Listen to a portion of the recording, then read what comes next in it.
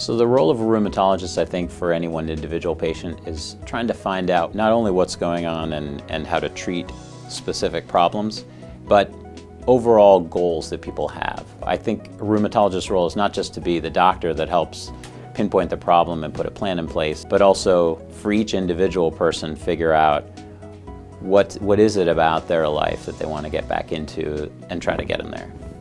I often wonder, what do rheumatologists not treat? Because we treat so many different things and we get a lot of different questions. Rheumatologists are sort of the jack of all trades of internal medicine because our illnesses, in fact, affect all the organ systems in the body.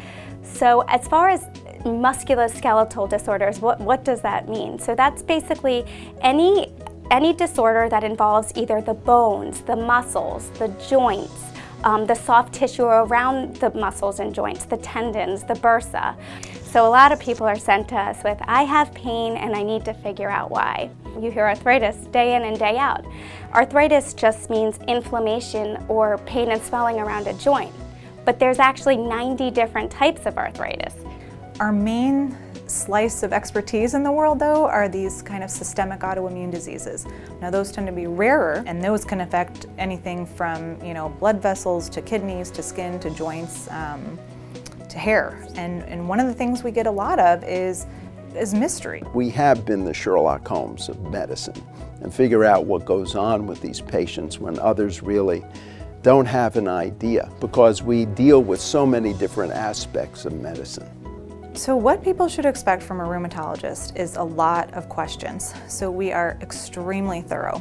We want to hear the story from our perspective from the beginning again, because every doctor listens for different things based on what their expertise is. So we really do a very thorough history and physical examination.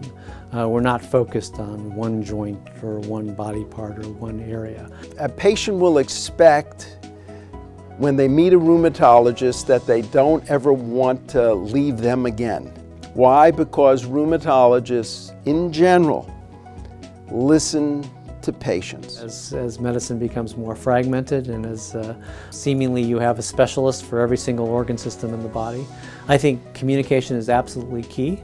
We use a variety of tools to diagnose and treat people. X-rays, which we have in the office, ultrasound. And the ultrasound machine is great for looking to see the location of swelling within a joint, how swollen it is, if there is any fluid available to drain. They call it the rheumatologist stethoscope. We do a lot of lab tests to try to figure out what kinds of antibodies and how much inflammation is in people's system. We also have an array of treatment modalities, working with a physical therapist, a massage therapist.